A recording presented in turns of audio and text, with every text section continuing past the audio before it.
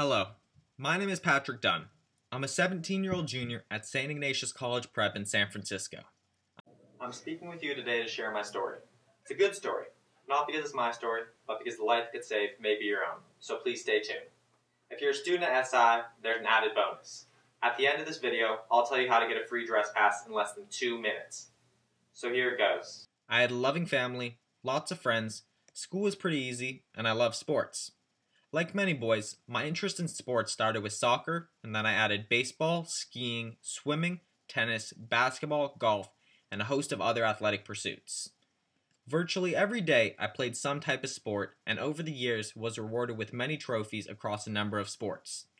I was on top of the world and dreamed of playing basketball in college. Then, tragedy struck.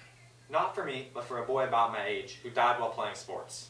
Apparently, he had a previously undetected medical issue that was not life-threatening, if it was discovered earlier. My parents were horrified, and thus a seed was planted, and a nagging fear started growing within my dad. You see, my dad loved watching me play sports. But still, he knew he had inherited a genetic heart disorder, Hypertrophic Cardiomyopathy, or HCM, and was worried I or my brother, who was also very athletic, may have inherited it.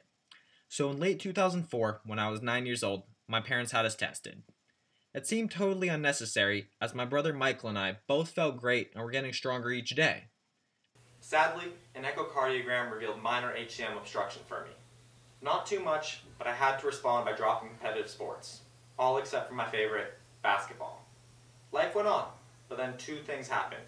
First, my parents went to a conference sponsored by the HCM Association, or HCMA. At the conference, they got a whole lot smarter. They learned that HCM is actually pretty common, impacting 1 in 500 people.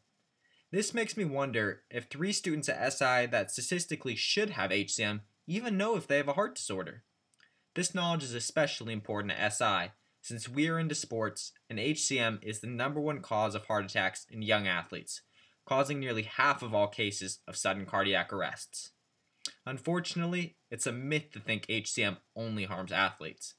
HCM is non-discriminatory. It attacks all types of people and both genders, killing about 700 young Americans each year. The second thing that happened was the septum in my heart was growing. The width of my septum, the wall that separates the 2 lower chambers in the heart, had grown from 13 millimeters in 2006 to 20 millimeters in 2007 and then to 28 millimeters in 2008. At 30 millimeters, cardiologists often suggest an implantable defibrillator. I was getting close. So the next year during basketball season, instead of playing, I helped coach. We didn't win the county championships like the year before, and it felt weird not playing, but I was still in the game, having fun, and learning how to lead and adapt. By now, you should be wondering, if HCM is so common, do I have it? How can I tell? Fortunately, if you listen to your body, there are signs you can feel. For example, are you short of breath? Do you have chest pains or feel heart palpitations? Do you seem tired all the time? Unfortunately, these symptoms are not unique, which can lead to a misdiagnosis with you or your parents thinking it's asthma, or you're depressed, or you just need more sleep. In fact, I hadn't felt any of these symptoms when I was first diagnosed.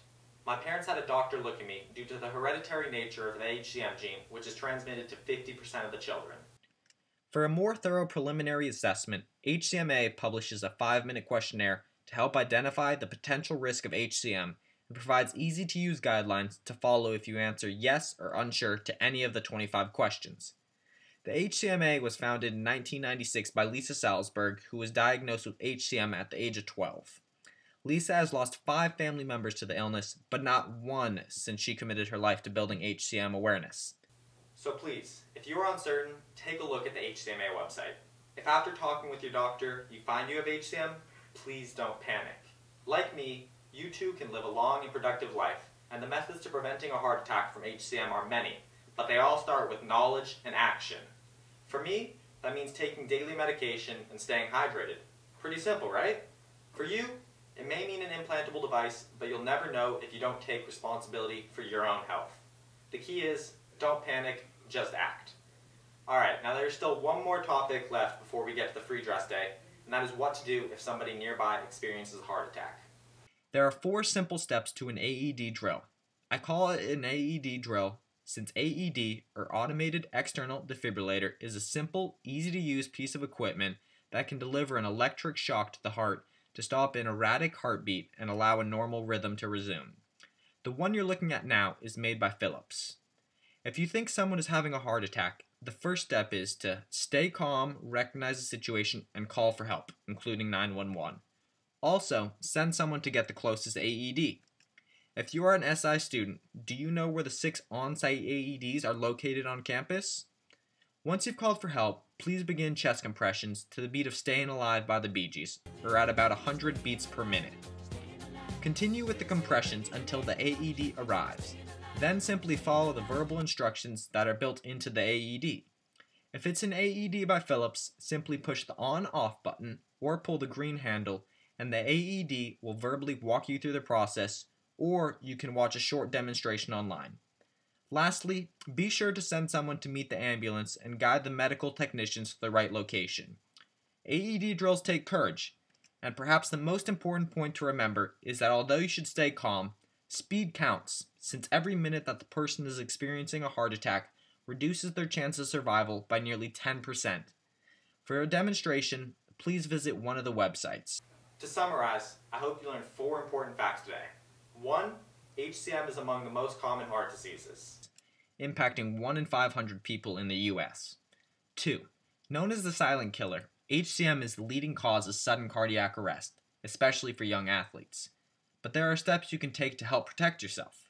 Most importantly, stop and consider whether you show signs of having HCM, including in your family line, and if so, to start talking with your personal doctor. Most exploratory tests are non-invasive and don't hurt. Trust me. 3. A successful AED drill can save a life and includes only 4 simple steps. Call for help, start chest compressions, learn to use an AED, and send someone to lead the medical team to the patient. And lastly, learn where the AEDs in your life are, so if you're ever called on to save a friend, you'll be ready. Thank you for listening to the first few chapters of my story. I would like to personally dedicate this presentation to the memory of Peter Antonini, a former SI student who'd passed away due to an undetected case of HCM, and Mitchell Cole, a professional soccer player and friend of mine who passed away a few months ago. With your help in increasing HCM awareness, hopefully we can prevent future deaths from occurring. If you would like to learn more about Peter, please refer to the URL website on this slide. Or if you'd like to share your story, please contact me at pdunnehcm@yahoo.com, or consider logging on to the HCMA website that includes a great guest forum and attracts over 200,000 people a year. And now, for SI students that want a free dress pass, please be aware of the 10 questions you will need to answer. All you need to do is stop by the HCM table in the Student Center during your lunch period or the connecting 3rd or 6th period and complete the test there. 9 out of 10 will earn free dress, and you have unlimited tries, so you can review the video if you test poorly and earn the free dress pass the following day.